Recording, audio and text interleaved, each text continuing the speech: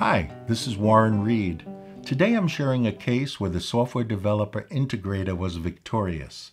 In this case, the system would change one of the largest pizza chains into over 5,000 self-contained pizza manufacturing and distribution plants. This ERP software included automatic caller identification, simplified order entry screens, and personalized scripts based on each customer's history, complete inventory and delivery systems, full nightly sales audit, cash control, and management trend and operations reporting.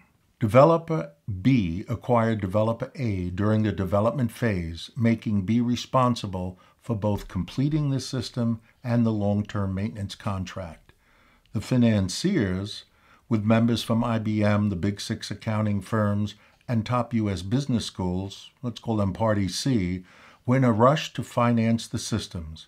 But well into the project, C unilaterally decided the system didn't work and was fatally flawed, and that it deserved $80 million in profits it could have made over time had the system successfully been rolled out. Party B initially decided to join with C in the lawsuit, alleging that A lied about the status and quality of the system in progress that B acquired. To win this case required that I define and prove that the system in fact worked, and to show that A didn't misrepresent the facts to B. More importantly, the attorneys believed it was imperative to get B over to A's side regarding the quality of the development efforts and the initial success of several hundred system pilot test stores. Our three-point approach defined to what extent the system worked by showing the hardware worked, the software worked, and users liked it. 1. The hardware worked.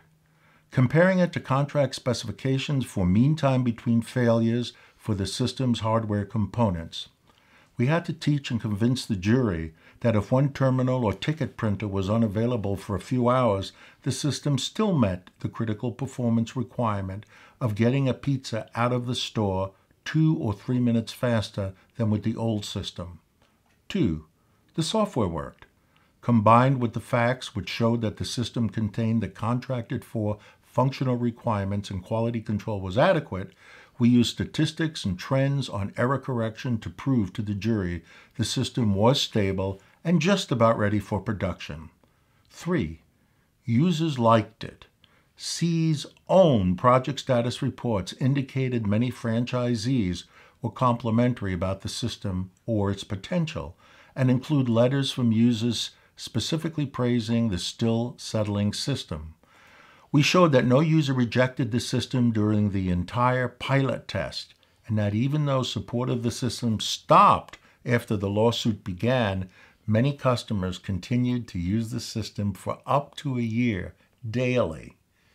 When even 2 to 3 minutes of delay could hurt reputations and guarantees of half-hour piping hot delivery, this usage proved to me and to the jury that the system worked.